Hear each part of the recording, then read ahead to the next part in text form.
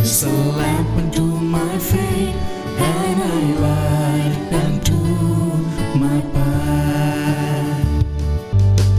Thy word is a lamp unto my feet, and a light unto my path. First reading. A reading from the second book of Samuel, chapter 15, verses 13 to 14, 30, and chapter 16, verses 5 to 13. A messenger reported to David, "The Israelites are pledging their loyalty to Absalom." So David said to all his officials who were with him in Jerusalem, "We must get away at once if we want to escape from Absalom. Hurry, or else he will soon be here and defeat us and kill everyone in the city." David went on up the Mount of Olives, crying. He was barefoot and had his head covered as a sign of grief. All who followed him covered their heads and cried also. When David was told that Ahithophel had joined Absalom's rebellion, he prayed, "Please, Lord, turn Ahithophel's advice into nonsense." When King David arrived at Bahurim, one of Saul's relatives, Shimei, son of Gera, came out to meet him, cursing him as he came.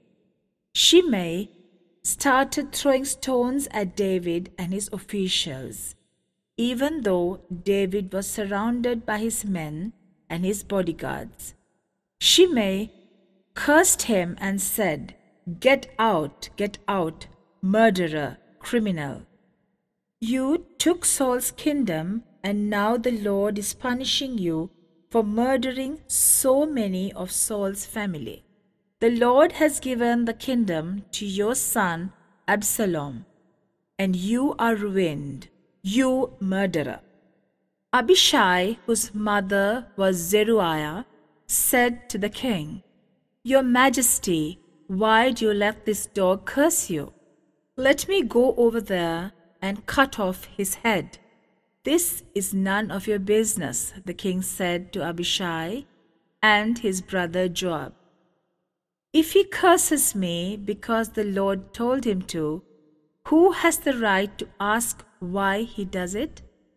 And David said to Abishai and to all his officials, "My own son is trying to kill me, so why should you be surprised at this Benjaminite?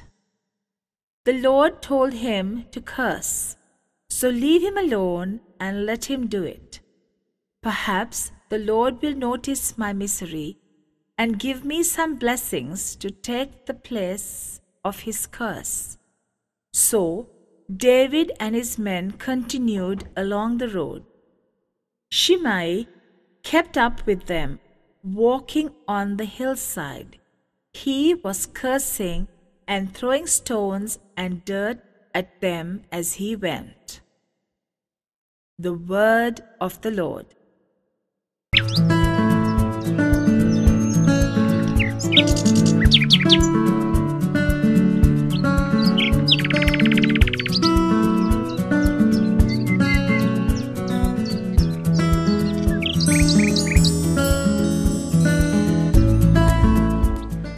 Are you happy of what God has done for you? Today, let us reflect on it. Now, let us move on to the Word of God. A reading from the Holy Gospel according to St. Mark. Jesus and his disciples arrived on the other side of Lake Galilee, in the territory of Gerasa. As soon as Jesus got out of the boat, he was met by a man who came out of the burial caves there. This man had an evil spirit in him and lived among the tombs. Nobody could keep him tied with chains anymore. Many times his feet and his hands had been tied, but every time he broke the chains and smashed the irons on his feet. He was too strong for any to control him. Day and night he wandered among the tombs and through the hills, screaming and cutting himself with stones. He was some distance away when he saw Jesus. So he ran, fell on his knees before him, and screamed in a loud voice, "Jesus, Son of the Most High God, what do you want with me? For God's sake, I beg you, don't punish me." He said this because Jesus was saying, "Evil spirit, come out of this man." So Jesus asked him, "What is your name?" The man answered, "My name is Mob. There are so many of us." And he kept begging Jesus not to send the evil spirits out of that region. There was a large herd of pigs nearby, feeding on a hillside. So the spirits begged Jesus, "Send us to the pigs and let us go into them."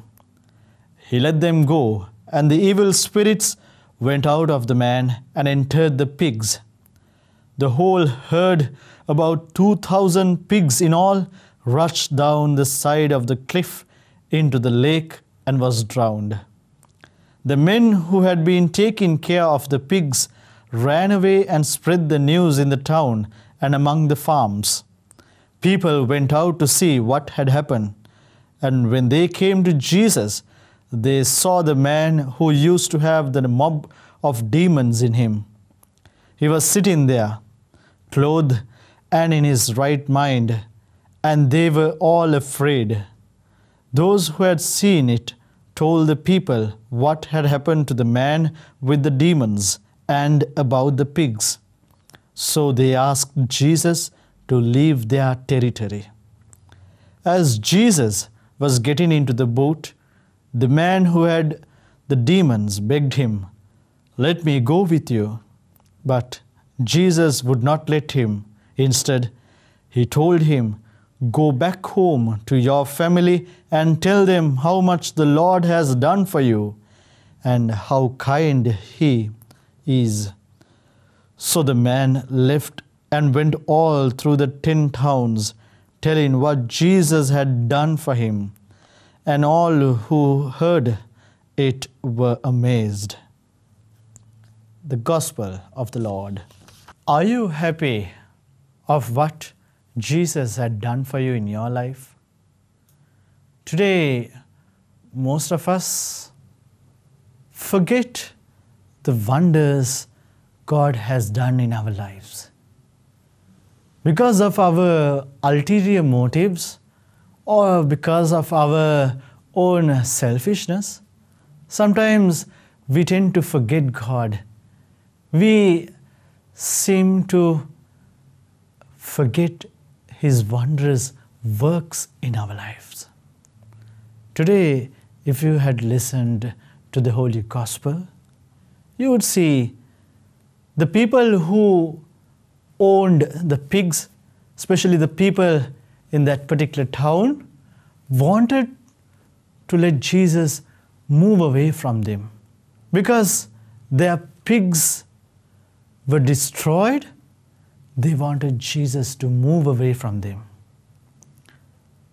Have you chased Jesus from your life because of personal glorification?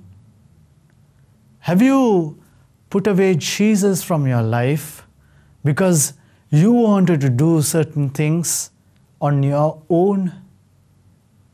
Have you kept Jesus away from your family because you had other needs and wants which you wanted to fulfill?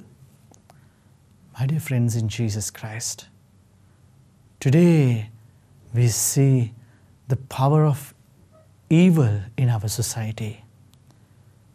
Wherever we go, we see how much people are taken away by the evil spirits.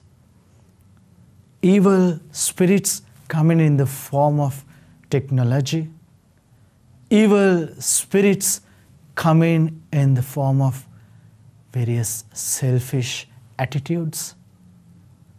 My dear friends in Jesus Christ, we need to ask Jesus to purify our society, to purify our families, to purify our souls, to make us pure and holy in the presence of Lord.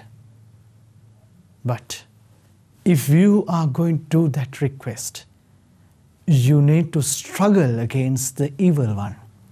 You need to fight against the Satan.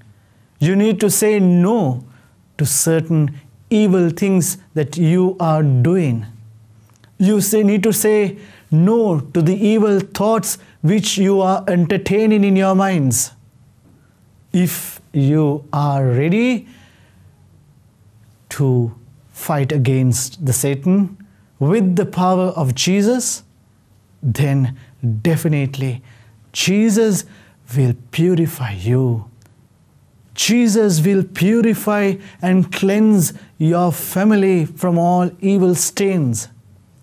Jesus will make this society a beautiful place to live. So let us have these thoughts in our minds. God bless you. Sri Wachanayano